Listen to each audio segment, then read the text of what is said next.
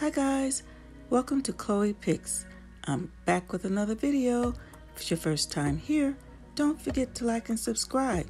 If not, welcome back. This is ticket 57 and it's the fourth ticket I have scratched in this 30-day scratcher challenge. If you have not seen my prior videos about the 30-day scratcher challenge, I will link those at the end of this one. So let's get started.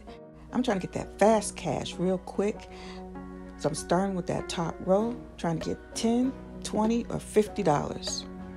So far, no luck, but I'm going to continue scratching because you never know. So hot tip number 1, play the odds. The odds on the back of the ticket says for every 4 tickets bought, there should be 1 winner.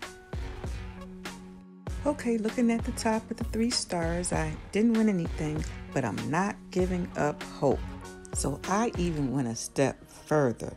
I bought 5 tickets just in case. I wanted to make sure that I won. So we're going to test this theory. This is ticket number 4. So we're going to see if this is going to be a winner. Now I'm scratching off the winning numbers in hopes to match my numbers with those numbers. I will continue to share hot tips with you as I get them. Whether I read them or I discover them on my own, I will share those scratching hot tips with you guys. I'm done scratching off that top row, and now it's time to scratch my numbers off and become a winner. For that top row, we have 11, 31, 1, 34, and 7. So let's get started scratching my numbers.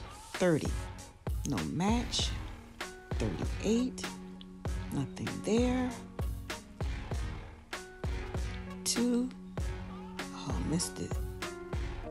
29, no 29. 40,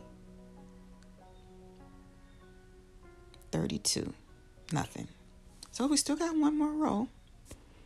Never know, never know. 33, 3, still no luck. 6, 21, 2 more chances. Oh, there's 34, I'm a winner. Wow, 34. And 9. So there is 1 winner on this card. So the facts have been proven.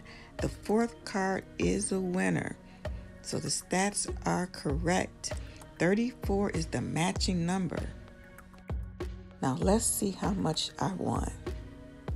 $5. Okay, well, I will take that $5. Better $5 than nothing. Guys, thank you so much for watching and good luck.